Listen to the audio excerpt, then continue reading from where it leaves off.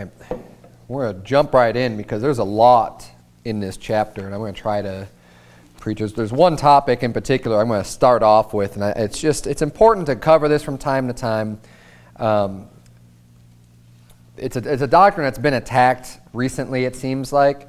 But look at verse number 1, and we're going to get right into it. Verse number 1 reads, "And it came to pass when the Lord would take up Elijah into heaven by a whirlwind, that Elijah went with Elisha from Gilgal." And I'm going to be preaching about how Old Testament saints went to heaven when they died. And there's a lot of doctrines that get twisted up into this.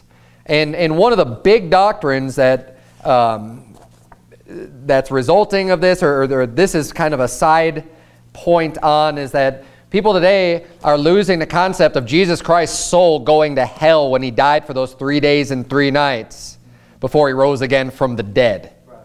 And this is a great story that illustrates, you know, we have a perfect example of someone here with Elijah being carried up literally into heaven by a whirlwind, by the chariots of heaven, these flaming chariots and the horses carrying him up to heaven in a whirlwind. And Elijah literally going to heaven. And I've had this, you know, trying to show people who disagree and say, oh, no. Because what they'll try to tell you is that when people died in the Old Testament, all the way up until Jesus rose again from the dead, they went to this place called paradise, or Abraham's bosom, that's in the center of the earth. And it's this place called hell, but it's not really hell. It's this other side of hell, and all this nonsense. And when you bring up to say, no, what about Elijah? Elijah went to heaven. Oh, that was an exception. What? Why? Like, first of all, where do you say it's an exception? We have clear evidence from Scripture right here of an Old Testament saint going to heaven. And I've had another person try to say, oh, well, went to heaven, it just means he went up into the sky. Oh, yeah, but then he's not found anymore. Like, hello. Why would he just go into the sky? Do you think he's just flying around like Santa Claus on a sleigh or something? Like just over the earth, just flying in the clouds? No, of course not. And as we see from the story, they end up looking for him because they're like, oh, well, maybe God put him down somewhere. And he didn't. Elisha knew that he wasn't just going to be replaced somewhere. No, he was being taken from his head that day, and God was taking him out to heaven, just like he did with Enoch. Right. And that's another example we have in the Old Testament. If you want to hold your place here, flip back, if you would, to Genesis chapter 5. Now that verse 1, it just said that it's stating when, you know, God was going to take up Elijah into heaven by whirlwind. And then in verse number 11, it comes to pass. If I'll just read that for you. Verse 11 says, "And it came to pass as they still went on and talked, that behold, there appeared a chariot of fire and horses of fire, and parted them both asunder. And Elijah went up by a whirlwind into heaven." It happened. He went to heaven. Verse 22 of Genesis 5. The Bible says, "And Enoch walked with God after he begat Methuselah 300 years, and begat sons and daughters. And all the days of Enoch were 365 years. And Enoch walked with God, and he was not, for God took him." Now we get a little bit more information in Hebrews 11, if you want to turn to Hebrews 11. Because we don't get very much info in Genesis chapter 5 other than just, well, Enoch walked with God, and he was not, for God took him. When God takes him, he's not just taking him and throwing him into the center of the earth to hang out for a while until the resurrection of Jesus. God took him to be with him. We get that more clearly in Hebrews 11, verse number 5. The Bible says, "By faith Enoch was translated that he should not see death, and was not found, because God had translated him. For before his translation he had this testimony that he pleased God." He was, he's literally a picture of the resurrection, because he actually got his body translated into going to heaven. Which is something that, you know, we're going to have our soul, or our spirit will be in heaven when we die.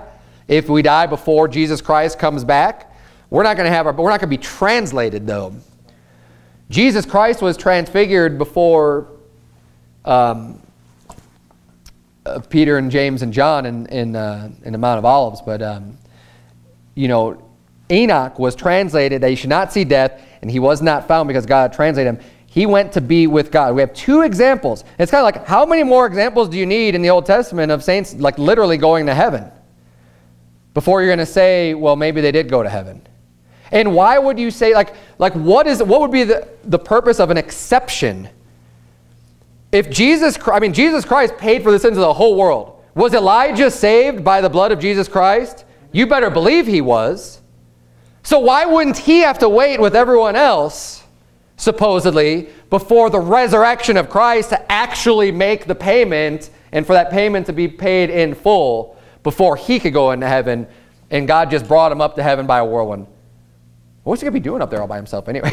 Right? He's going to be serving God, but like, it doesn't make any sense. I mean, the Bible says, this whole concept, this concept that Jesus Christ had to rise again from the dead before anybody could make it into heaven. It's like, the Bible says he was a lamb slain from the foundation of the world. It was part of God's plan. Did Jesus have to do all those things? Yes, he did. Did Jesus have a free will? Yes, he did. But was there ever any doubt that he was going to complete what he was going to complete? No. And isn't God outside of time anyways? And he's the one who created time and knows that's why he's the one, the lamb slain from the foundation of the world. It's nonsense to think that like, oh, well, there's this holding cell that all these souls are going to until Jesus Christ is resurrected. Then all these souls are going to go up to heaven, when we have no record of that in the Bible. I mean, think about how big of an event that is. It would have been if there's all of these souls just waiting to go to heaven at the resurrection of Jesus Christ. I mean, that's a lot of people for something like that to have happened, and zero mention of that in the Bible. Right. No mention of, well, all these souls just appeared in heaven. At the rapture, we have in Revelation, John seeing, wow, where did all these people come from? Whoa, where did this great multitude come from? That event's recorded. Because there is going to be a lot of people all of a sudden showing up at heaven at one time. But they're people from this earth that were alive. They get caught up and gathered together, and people who are martyred in this mass martyrdom being done. Those events are big events and they're recorded. But supposedly this event of Jesus Christ being resurrected from the dead, and then all these souls is going into heaven because now the punishment's been paid. Doesn't make any sense, and it's not found anywhere in Scripture. Turn if you go to Job chapter 1. We have another example of saints in heaven. Old Testament saints being in heaven.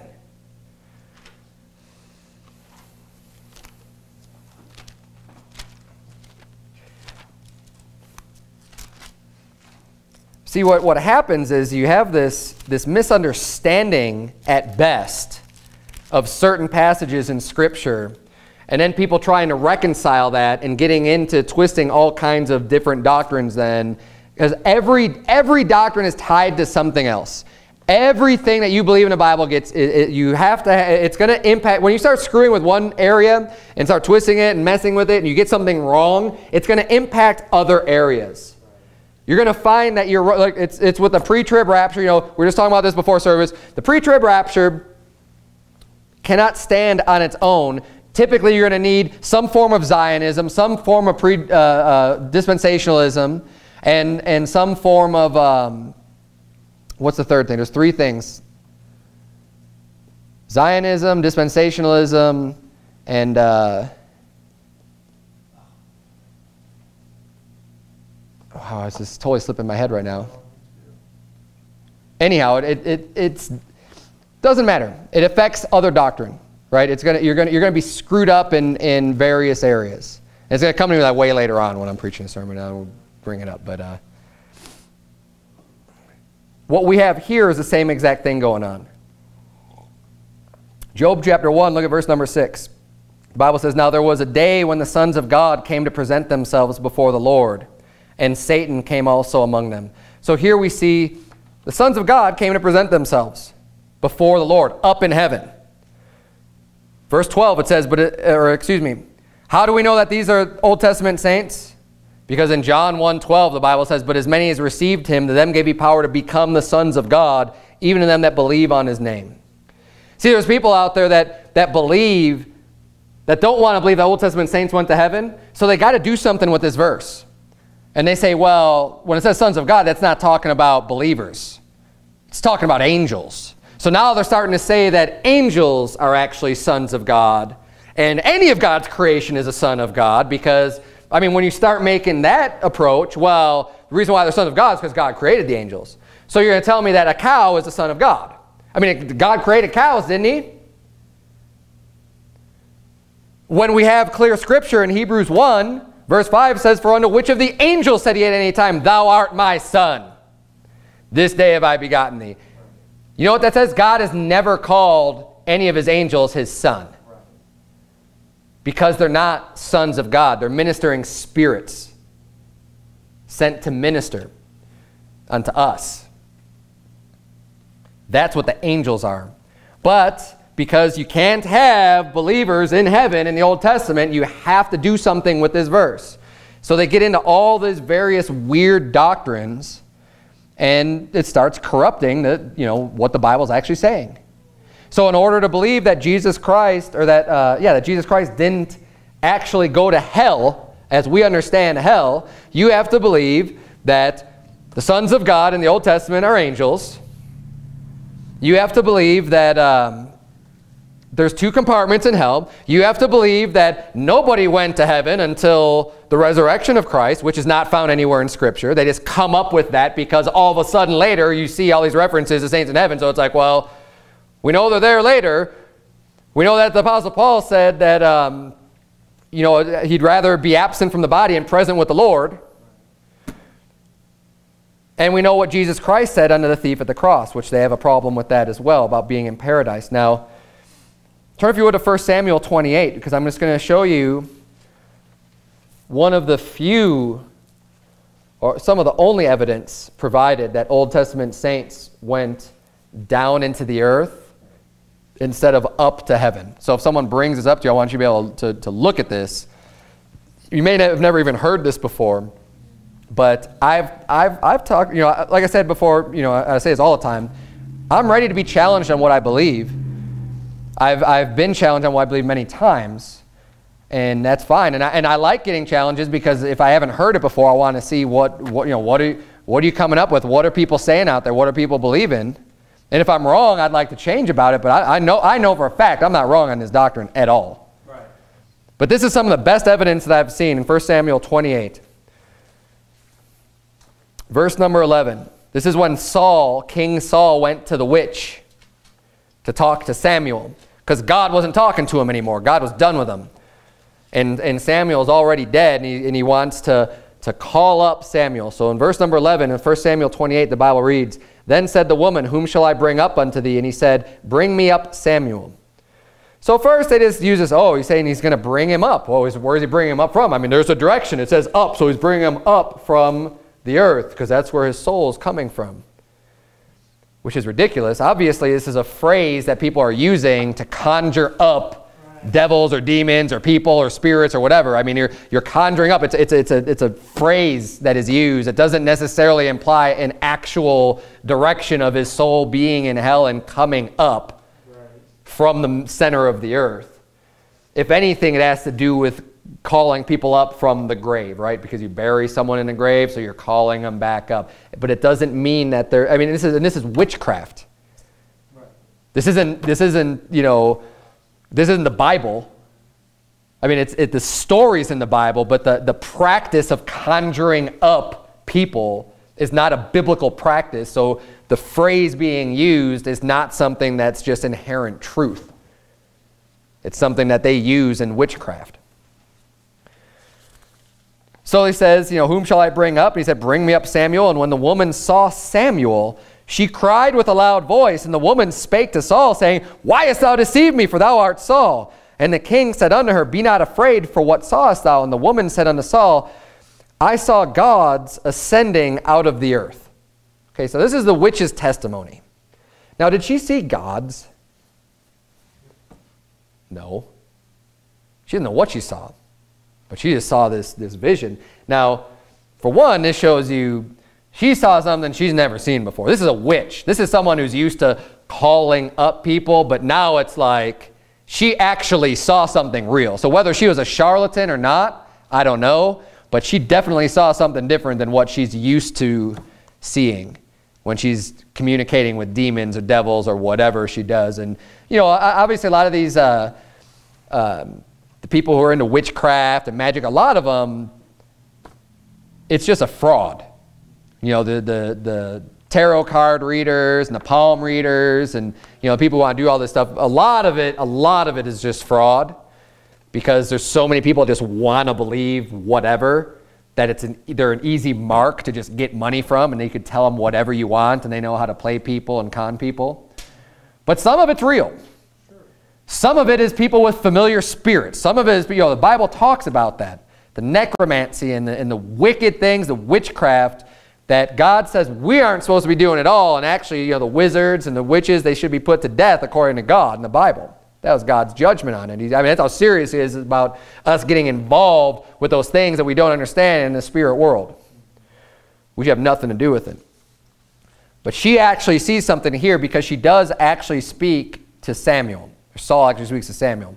Verse number 14, and he said unto her, what form is he of? And she said, an old man cometh up, and he is covered with a mantle. And Saul perceived that it was Samuel, and he stooped with his face to the ground and bowed himself. And Samuel said to Saul. So like in verse 15, that's the narrator of the Bible saying, and Samuel said to Saul. That's not the witch saying it. That's not Saul saying it. This is God. This is the Holy Ghost saying, Samuel said to Saul. So we know it was Samuel.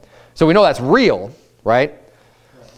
But it says, he says, why hast thou disquieted me to bring me up? And again, this phrase being used, bring me up, you brought up, it's the language being used for a witch or a wizard to bring up someone, you know, to talk to someone from beyond the grave. It's not, you know, this has nothing to do, and any just standard reading of it is going to tell you that. You have to really be trying to read into this story to say, oh, this is talking about direction. He's being brought up because he's in the center of the earth. When it doesn't say that anywhere. It says, and Saul answered, I am sore distressed, for the Philistines make war against me, and God is apart from me, and answereth me no more, neither by prophets nor by dreams. Therefore I have called thee, that thou mayest make known unto me what I shall do. And the reason why people try to prove this weird thing about saints not going to heaven, the Old Testament saints, the Old Testament believers, is because they're screwed up or confused about some other scripture. And they're desperately trying to prove a doctrine that simply is not found in Scripture. So what they do is they try to fit that square peg in a round hole, right? It just doesn't work. But they're trying to do it, and they're trying to cut off the corners of the square peg to get it to fit in that circle. And one of the ways they do that is by, aha, see, in 1 Samuel 28, we got Samuel being called up. He must have been down if he's being called up, and use that type of logic, and it's nonsense.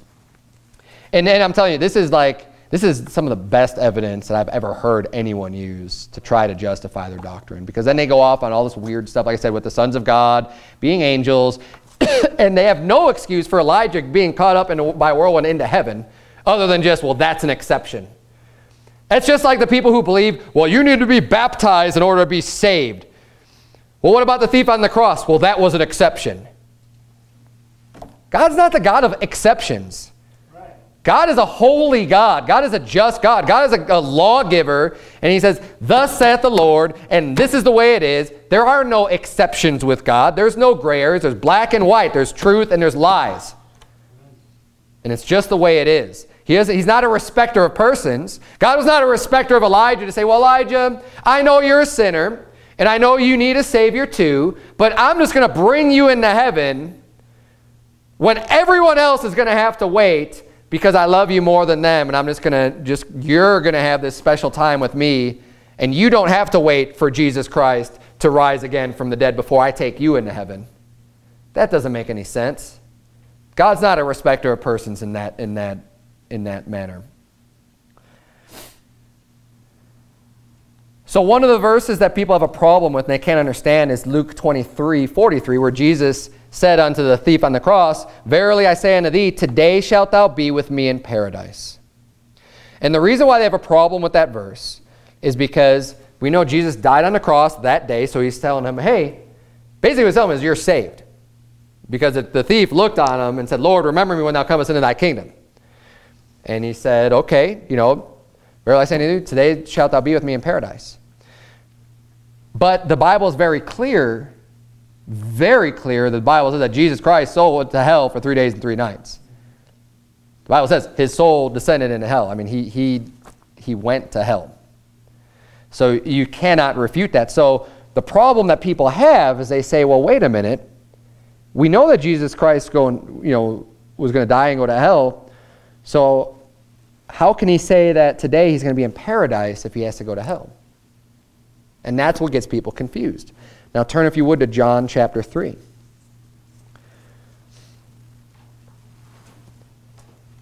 So the conclusion that they come up with is that, well, paradise must be in the heart of the earth. And they just come up with new definitions of hell. And they'll say, well, when the Bible says hell, it's just referring to this region in the center of the earth. The whole region refers to hell. Where part of hell, or this region, is fire and brimstone, and there's people being tormented and tortured. But another part of it is people who are just believers waiting for the resurrection of Christ to go to heaven. And they just start, that is found nowhere in Scripture. They have to just come up with this stuff to try to make things fit that they don't understand, that don't need to fit that way, but they just don't get this. Now, that word paradise is only found 3 times in the Bible. Right. 3 times, 3 mentions. They're all in the New Testament. There's this one that he says, today shalt thou be with me in paradise. In 2 Corinthians 12:4, the Bible says how that he was caught up into paradise and heard unspeakable words which it is not lawful for a man to utter, clearly talking about being in heaven. And then in Revelation 2:7, it says, he that hath an ear, let him hear what the Spirit saith unto the churches. To him that overcometh will I give to eat of the tree of life, which is in the midst of the paradise of God. The tree of life, again, and you could prove that the tree of life, and this is found in heaven, before God's throne. So we have 2 references out of 3 clearly talking about being in heaven, but they're still going to say, no, paradise was relocated to heaven from the center of the earth, from the heart of the earth. It makes no sense. And the reason why is because they don't understand. It's so easy. We have scriptural examples of how this can work. How can Jesus say to the thief on the cross that today you're going to be with me in paradise? It's because Jesus Christ is God in the flesh. You're in John chapter 3. Look at verse number 12. This is the simple explanation. Now, I know a lot of people have a hard time understanding, and do I understand this 100% with all clarity of mind exactly how this happens? No, but it's what the Bible has already said, what Jesus Christ has already said. Remember, when we're reading the Bible and we're reading the words of Jesus Christ, these are the words that he spake while he was on this earth. Like literally his body was here and he was speaking. So while he's speaking in John chapter 3, verse number 12, the Bible says, Jesus Christ said, if I have told you earthly things and you believe me not, how shall you believe if I tell you of heavenly things? And no man hath ascended up to heaven, but he that came down from heaven, even the Son of Man. Who's the Son of Man? Jesus, which is in heaven. As he's on this earth, he says, even the Son of Man, which is in heaven. So while Jesus was on this earth, he was also in heaven. Right. So when he says to the thief on the cross, today shalt thou be with me in paradise, how could he say that? Because he's God. Because he's able to be in heaven at the same time that he's on this earth, and while he's also paying for our sins in hell. Now, is that an easy concept to grasp? Not really. But we have the biblical example already of Jesus Christ himself saying this. So when you look at this passage and you say, oh, well, we know from the other references of paradise that it's talking about a good place, it's talking about heaven, it's talking about up, it's with God in heaven. You don't have to redefine the word or the location of it just because of what he said here, because he's God. It's a very simple explanation. Now, the truth of the matter is that Jesus' soul went to hell. I'm going to read for you all of the references to hell in the Scripture. It's a little bit exhaustive, but I feel like I want to do this because people get away with The false doctrine, the nonsense of saying that, oh, when Jesus went to hell, he wasn't really suffering. Oh, he wasn't really, it was the good part of hell. It was the not so hot part of hell. It's like this purgatory, in a sense. It's right next door to hell. It's nonsense. So we're going to go through tonight. It's a little bit exhaustive, but I'm going to try to go really quickly. Pay attention to the references to hell and tell me if any of them sound even remotely close to being positive or a good place or a place that you would ever think that you would want to be at all. So I'm going to blow through these. I'll give you the references. You can write them down if you want, or you can just do the word search on your own. They're all in order. Deuteronomy 32:22. I'm not leaving anything out. This is every reference to the word hell.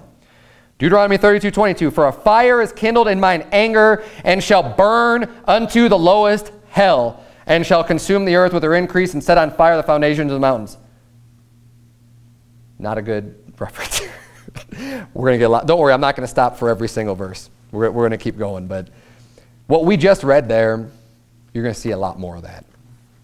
2 Samuel 22:6. The sorrows of hell compassed me about. The snares of death prevented me. Sound like a good place? Sorrows of hell? No. Job 11:8. If it is as high as heaven, what canst thou do? Deeper than hell, what canst thou know? Okay, there's one that's neutral. Deeper than hell. But is that positive? Does it say anything about saints being there? No. Job 26:6. Hell is naked before him, and destruction hath no covering. It's equating hell with destruction. Psalm 9:17. The wicked shall be turned into hell, and the nations that forget God. Psalm 16:10. For thou wilt not leave my soul in hell, neither wilt thou suffer thine Holy One to see corruption. This is what's quoted in Acts chapter 2 about the quote of Jesus Christ's soul going to hell. And contrasting that with his body seeing corruption. But hell's a good place that God's not going to leave his soul in. Why is he worried about God leaving his soul there if it's such a good place? Psalm 18:5, the sorrows of hell compassed me about. The snares of death prevented me. Psalm 55:15, let death seize upon them and let them go down quick into hell. For wickedness is in their dwellings and among them. Psalm 86:13, for great is thy mercy toward me, and thou hast delivered my soul from the lowest hell. Psalm 116:3, the sorrows of death compassed me, and the pains of hell get hold upon me. I found trouble and sorrow. Psalm 139:8, if I ascend up into heaven, thou art there. If I make my bed in hell, behold, thou art there. Proverbs 5:5, her feet go down to death, her steps take hold on hell. Talking about the adulterous woman. So Proverbs 7:27. Her house is the way to hell, going down to the chambers of death. Proverbs 9:18. But he knoweth not that the dead are there, and that her guests are in the depths of hell. These are all references to that adulterous woman.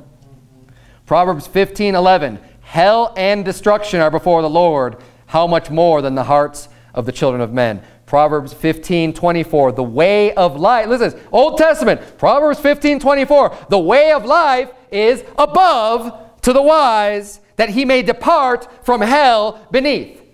The way of life is above. There's another reference talking about heaven being the way of life. If you have eternal life, if you've believed on the Lord, you're going to heaven when you die, because that's the way of life, even in the Old Testament. Proverbs 23:14, thou shalt beat him with the rod and shalt deliver his soul from hell. Oh, but I thought hell's a good place. Why are you delivering his soul from there?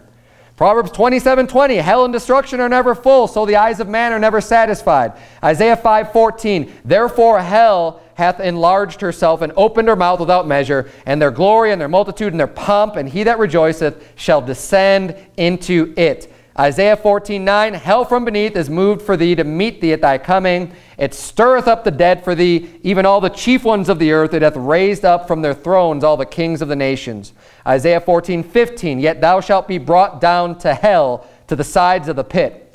Isaiah 28:15, because ye have said, we have made a covenant with death, and with hell are we at agreement. When the overflowing scourge shall pass through, it shall not come upon to us.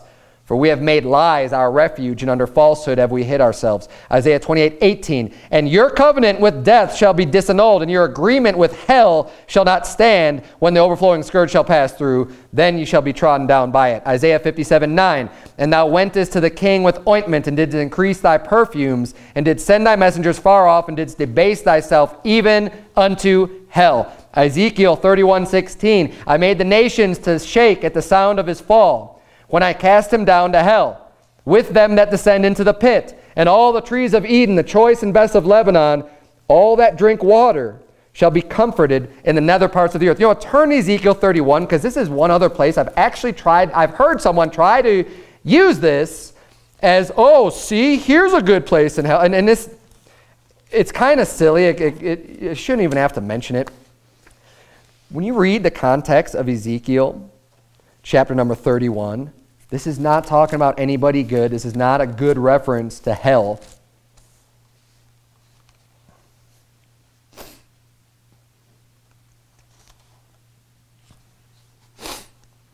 I wasn't going to stop here, but I want to.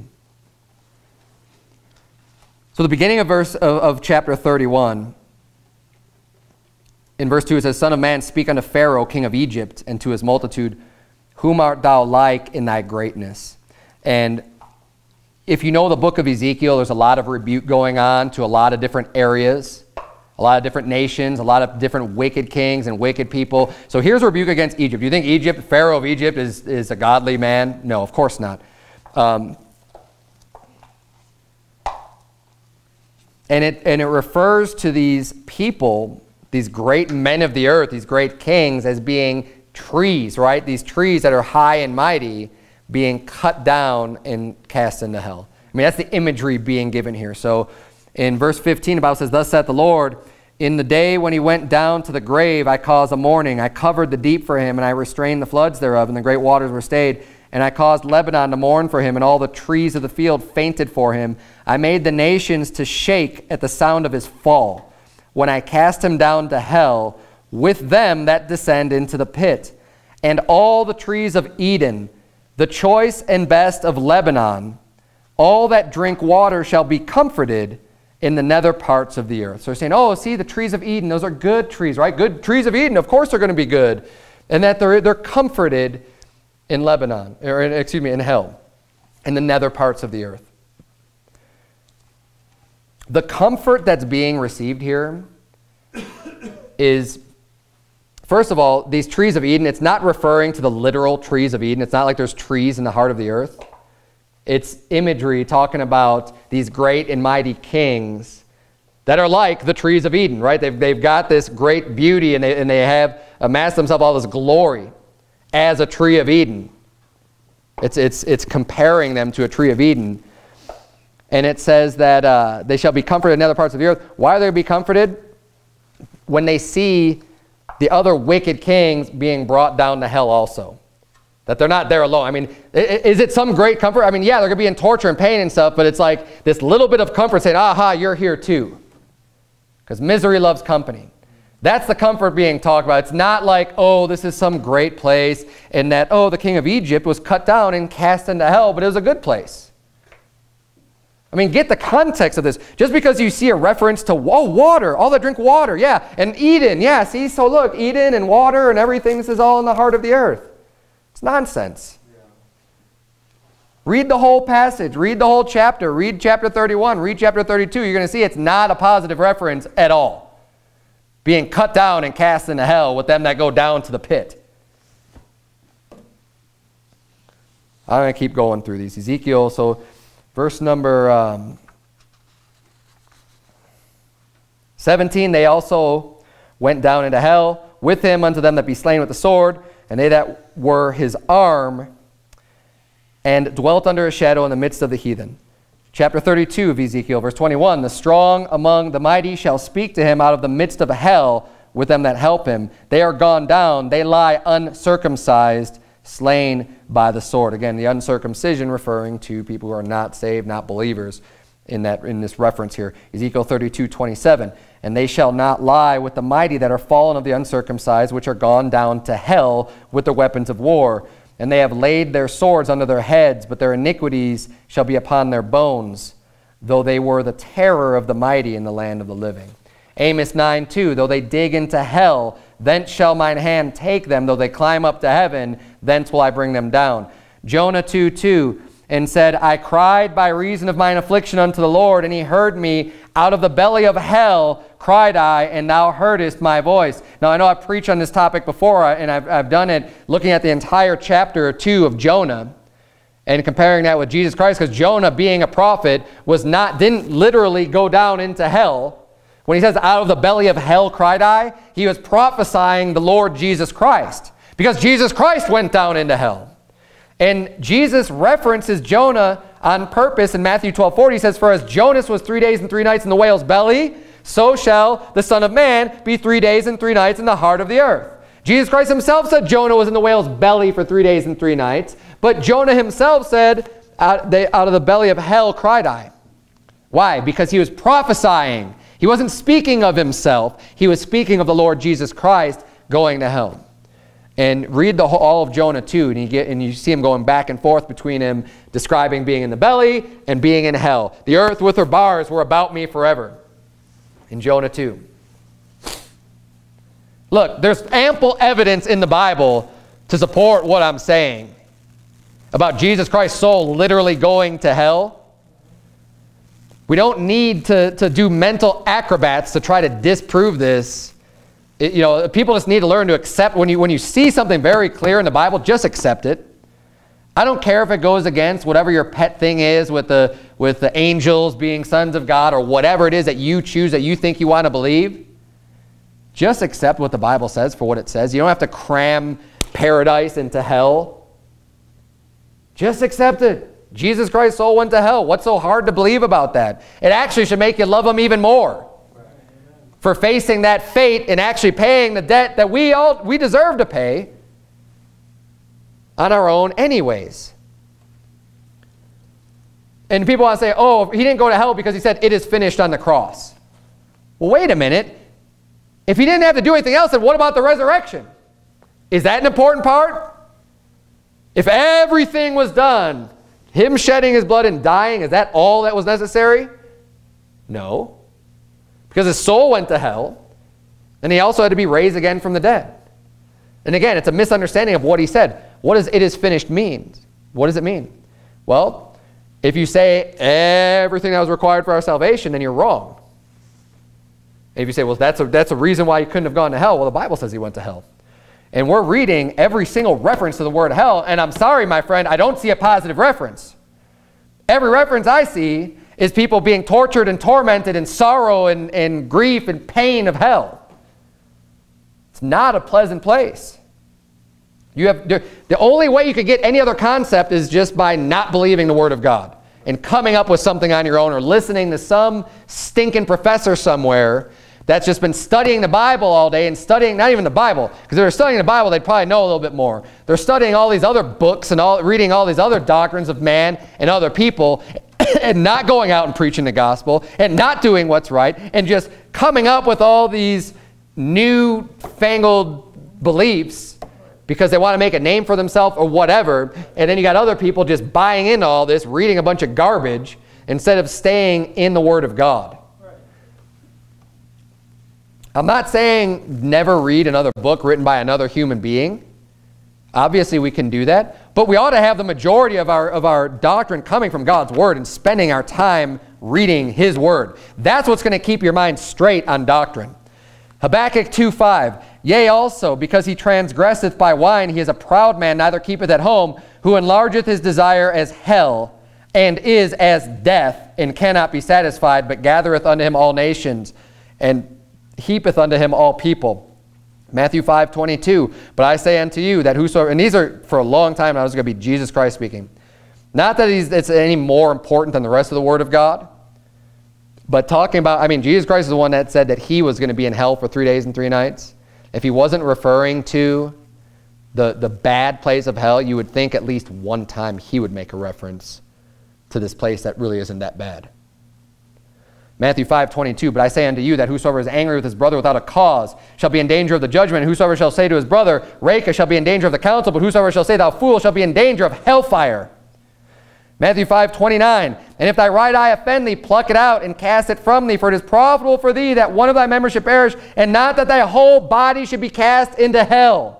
Verse 30, and if thy right hand offend thee, cut it off and cast it from thee. For it is profitable for thee that one of thy members should perish, and not that thy whole body should be cast into hell. It's better for you to cut off your hand than to go to hell, is what Jesus Christ said. It's better for you to pluck out an eyeball than it is to go to hell. Doesn't sound like a good place that I want to go to. Matthew 10:28, and fear not them which kill the body, but are not able to kill the soul, but rather fear him which is able to destroy both soul and body in hell. Matthew 11:23, and thou Capernaum, which art exalted into heaven, shall be brought down to hell. For if the mighty works which have been done in thee had been done in Sodom, it would have remained unto this day. Matthew 16:18, and I say also unto thee, thou art Peter, and upon this rock I will build my church, and the gates of hell shall not prevail against it. Matthew 18:9, and if thine eye offend thee, pluck it out and cast it from thee. It is better for thee to enter into life with one eye, rather than having two eyes to be cast into hellfire. Matthew 23:15, woe unto you, scribes and Pharisees, hypocrites! For you can pass sea and land to make one proselyte, and when he is made, you make him twofold more the child of hell than yourselves. Matthew 23:33, ye serpents, ye generation of vipers, how can ye escape the damnation of hell? Hell is damnation. Hell is not a good place. It's not a place for believers. It is damnation. Hello! How much does it take? Do we have to read this over and over and over again? It's like you don't read the Bible if you think hell is ever referring to a good place.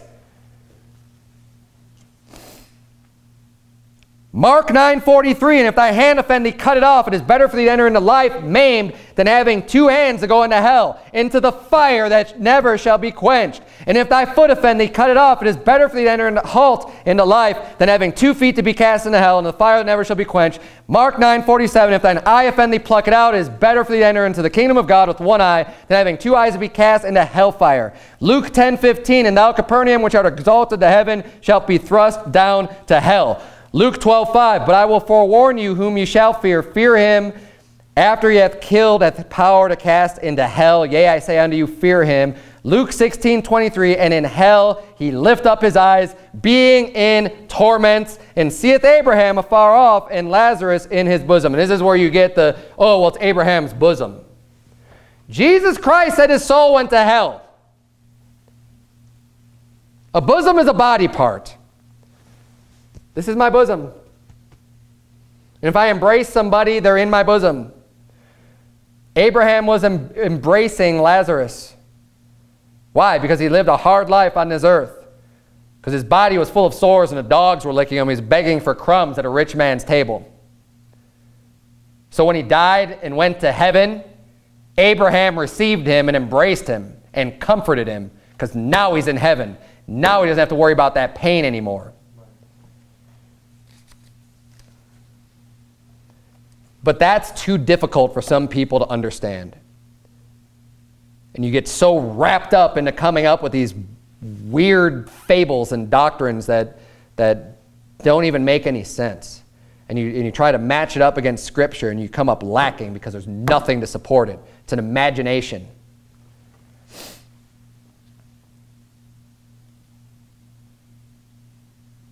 Acts 2:27, because thou wilt not leave my soul in hell, neither wilt thou suffer thine Holy One to see corruption.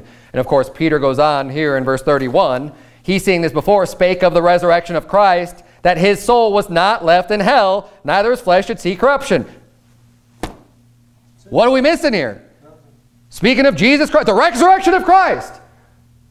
The resurrection, when Jesus Christ came up from the dead, where did he come up from? Hell. Why? Because his soul wasn't left in hell?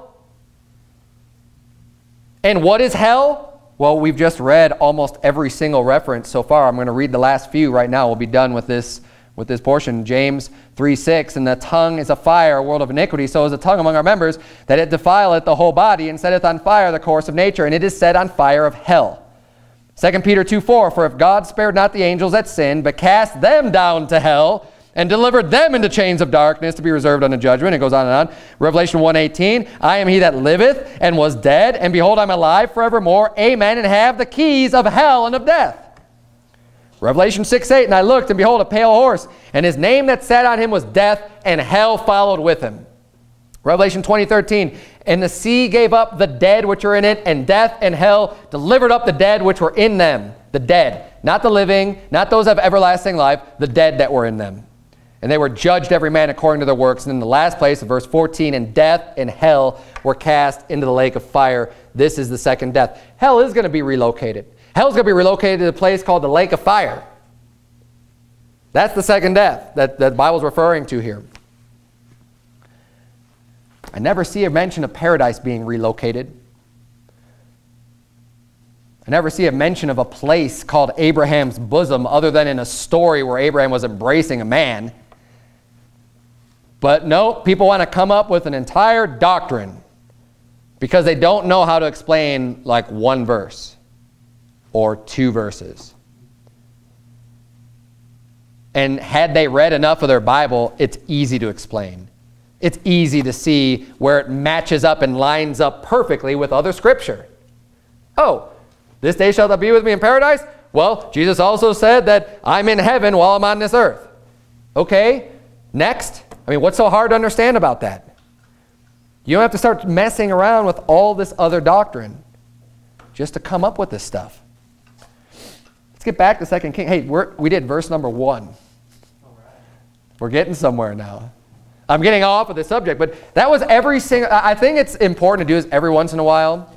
Normally, I would just say, you know what, do the study on your own. But most people don't go out and do the study on their own. So I did it for you. And that is every single mention of the word hell in the Bible. And we saw the reference of Jesus Christ being in hell. Did anyone at any time hear a positive reference of hell at all? Anything that was like, that's not so bad. No, the word is used very consistently. And to try to make up something else is really despicable. You're either ignorant and you need to read the Bible more, or you've been deceived by someone and you're not reading the Bible enough. People need to get their you know, and there's people that I've listened to before that I like some of the things that they teach, but they got caught up in this doctrine, and I don't even understand how. I don't even understand how. And I think the only thing I can come up with is that they're reading too many books written by men and not enough Bible. The amount of reading that they're doing is not balanced enough. See, what we should have is, my opinion, if we have a level of how much reading we do, a scale of, this is how much Bible reading we should be doing, which is a lot. I mean, I know if I'm doing like the scale, it should be heavy, right? So like we should be heavy on the doctrine. However you want to look at it. If we're doing quantity going up of how much reading, well, we should have that quantity really high compared to how much other reading we do. And this doesn't have to be at 0. But this needs to be guiding us and making sure that anything we're reading over here is lining up with this book. And the only way we could do this is by knowing what's in here. And no one should be able to trick you into another definition of hell or paradise. That is insane to me. How many times hell is referenced? But someone's going to tell you, well, Jesus Christ didn't actually suffer in hell. Really? But everyone else does? And he went to pay for our sins?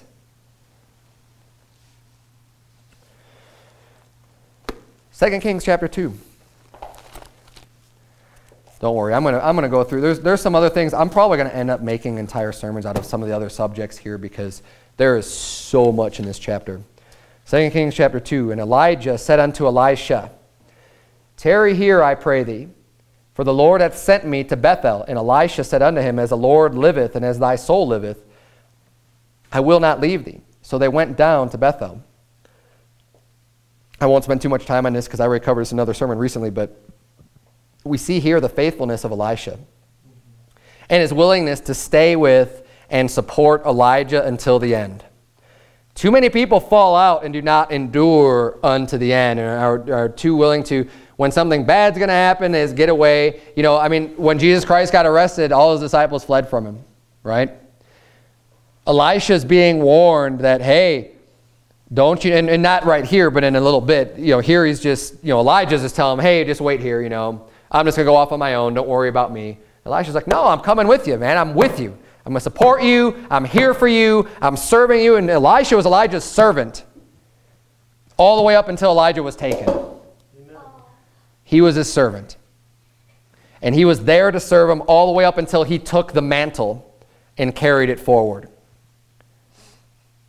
Elisha, look at this, he's blessed because he stuck with Elijah. Had he stayed back in Gilgal, he wouldn't have received the double portion of that spirit that Elijah had on himself. He would have just been like one of the other sons of the prophets at that point. Look at verse number 9. It says, and it came to pass when they were gone over that Elijah said unto Elisha, because at this point now Elijah had already told him, okay, wait here. They go, okay, now wait here. And he's like, no, I'm going with you. And then you got the sons of the prophet saying, hey, don't you know that your master's going to be taken from you today? Don't you know that you're going to lose Elijah? Don't you know, what are you doing? Follow him. Well, don't you know that? And he's like, yeah, I know. Shut up. Like, I'm still with him.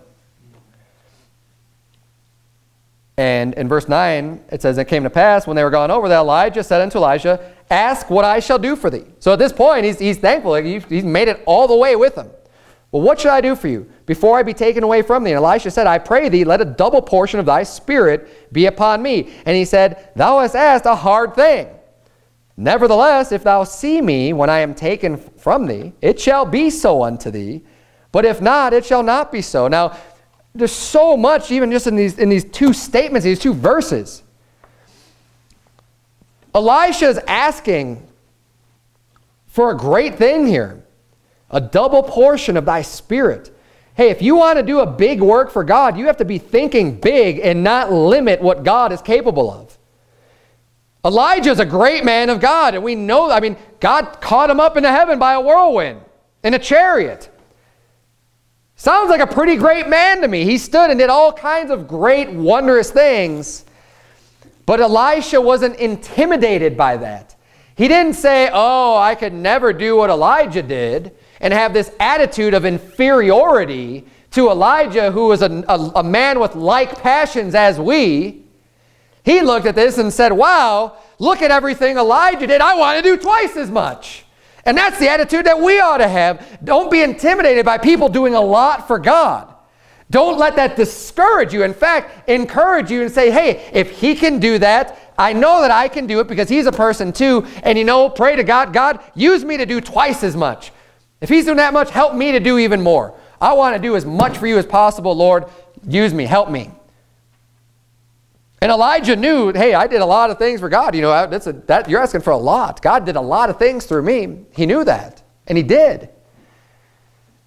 But look at the attitude Elijah had. Did Elijah have, no, son. Do you know who you're talking to? I have my master of divinity.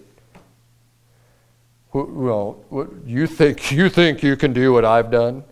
That's not the attitude Elijah had. He said, well, we've asked a hard thing, but hey, if you see me when I'm going, it's yours, buddy. Set the world on fire for the Lord. Amen.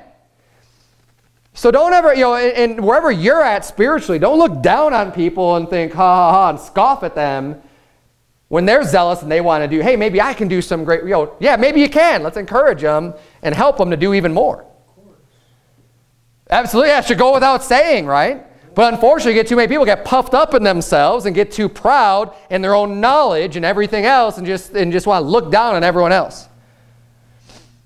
Elijah wasn't like that. Elisha wasn't like that. Elisha wasn't intimidated. He said, let's do more. Let's go all out for God. Let's see what God can do. We need to be able to carry the mantle of the heroes of the faith, because that's also what Elisha did. Elijah kind of was a trailblazer in a way for his time because people were so wicked, and he felt like he was the only one. And he was the only one really publicly making any type of a stand. But what a shame that would have been if Elijah he was taken and there was no one left to pick up the torch, to take up the mantle, and to carry the cause forward. Now, was Elijah perfect? No, we saw some of his shortcomings. Was Elisha perfect? No. But they were still able to do a lot for God. We need to be able to carry that mantle of the heroes of the faith that went before us and be prepared to do greater works. There's a lot of people that dedicate their lives to serving the Lord that went before us. And we should look at what they did and say, I want to do more. Jump down to verse 14. The Bible says, and he took the mantle of Elijah that fell from him and smote the waters and said, where is the Lord God of Elijah? And when he also had smitten the waters, they parted hither and thither, and Elisha went over. And when the sons of the prophets, which were to view at Jericho, saw him, they said, the spirit of Elijah doth rest on Elisha. And they came to meet him and bowed themselves to the ground before him. Now this is where I have a problem with the sons of the prophets, right? And we read about the sons of the prophets quite a bit in this section of the Bible in general, but they see that he has the power of God on him, right? He has the mantle. He says they see the river parted, right? Now they're already kind of like, it's like, what was the point of them saying, hey, you know, your master's going to be taken from you earlier in the chapter? It's like they're just trying to discourage him. So you got all these prophets in their little group, right? And these are the types of people that I look at as probably comparing themselves among each other and see how good they are. And then they see people doing like a lot for God. And then they just want to just kind of, oh, Elisha, who do you think you are? Oh, don't you know that your master will be taken from you this day? He's like, yeah, I know it. Hold your peace. Be quiet. Shut up. And none of the other sons of the prophets were following Elijah. And none of them got the blessing. Elisha did. Now he comes back and they say, wow.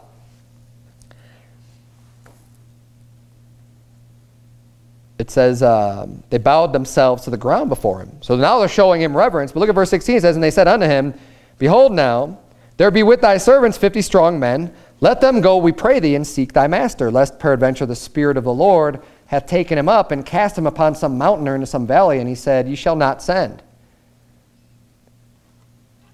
And when they urged him till he was ashamed, he said, send.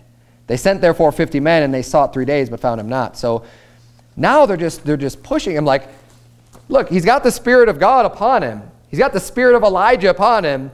And you just say to him, hey, maybe we should go send him. He said, no, we shouldn't send. But they don't care what he says. They're like, no, we should do it anyways. You know, it's like he doesn't know what he's talking about.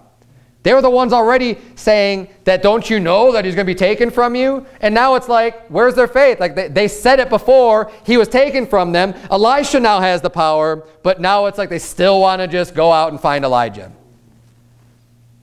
And he's like, no, he's not out there. And this is just kind of this attitude, this mindset of these other prophets, these sons of the prophets, that like they just don't want to listen. They already have it in their head, and they can't be taught. They can't be the servant like Elisha was, which is why they're never going to be great leaders. Which is why you never read about these sons of the prophets really going off and doing anything, any of their names in particular. Are they doing some things? Yeah, probably. They're probably serving the Lord in their own little way, but they're not doing anything really that great like Elisha and Elijah did. It says in verse 18, and when they came again to him, for he tarried at Jericho, he said unto them, did I not say unto you, go not?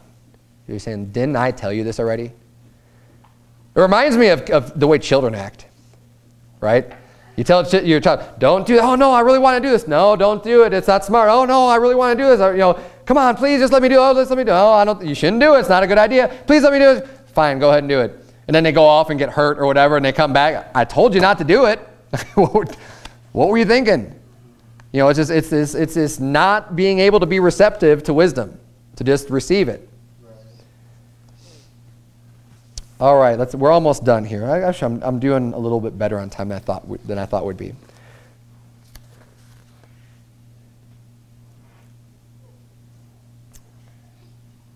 Verse 19, and the men of the city said unto Elisha, behold, I pray thee, the situation of the city is pleasant, as my Lord seeth, but the water is not. Hush your mouth. But the water is not in the ground bare. Now, when it says the water is not, it means that it's like it's no good. They have water, but it's no good. And the ground is barren. So he's saying, look at the situation. The city's like we're in a great place here, but the water's bad. Like there's water here, but it's no good for use. It's contaminated. And he said, bring me a new cruse and put salt therein. And they brought it to him. And he went forth unto the spring of the waters and cast the salt in there and said, thus saith the Lord, I have healed these waters. There shall not be from thence any more death or barren land. So the waters were healed unto this day, according to the saying of Elisha, which he spake. And there's so many miracles that is done in this short frame of, now, Elisha's just really lighting things up, so to speak, right? I mean, he parted the river, he, crossed over, and now he's healing the waters. They came to him with the problems, and he starts to heal. And then in verse number 23, it says, and he went up from thence unto Bethel. And as he was going up by the way, there came forth little children out of the city, and mocked him, and said unto him, go up, thou bald head. Go up, thou bald head. And he turned back and looked on them, and cursed them in the name of the Lord. And there came forth 2 she-bears out of the wood, and tare 42 children of them. And he went from thence to Mount Carmel, and from thence he returned to Samaria. Now this is also an interesting story. It's one of those things that's just kind of, sometimes it might get you scratching your head in the Bible, like, why is this in the Bible? It's kind of a strange story. But we see here the blessing and cursing of Elisha and the power they had with God. And just as we saw with Elijah calling down fire out of heaven, God gave him the power to do that. Well, when Elisha was cursing these children, God gave him the power to do that too, and that God caused the bears to come out, and the cursing was given forth. And there's a lot of things that we should be learning from this and looking at this. And one thing, it says that 42 of them died. I don't think that was all of them. This is like a mob of kids. Now you could say, oh, they were just kids, but we don't know exactly how old they were. A mob of kids, even just kids, can be intimidating when it's just you and there's a whole mob of kids. And look at them, they're mocking Elijah. They're showing no reverence, no respect unto their elders. They don't care that he's a man of God. They're out there mocking, ridiculing, and bringing him down, really. I mean, just making fun of him. And parents, you need to make sure you're teaching your children right, teaching them respect, not to be these bullies, not to be out there, shaming people like that. A man of God, nonetheless, Someone going out and doing good and healing waters, going out there and just making fun of them the way they look. You ought not to be just making fun of people by the way they look anyways, if God made you. It's not Elisha's fault that he was bald, that he was a bald head.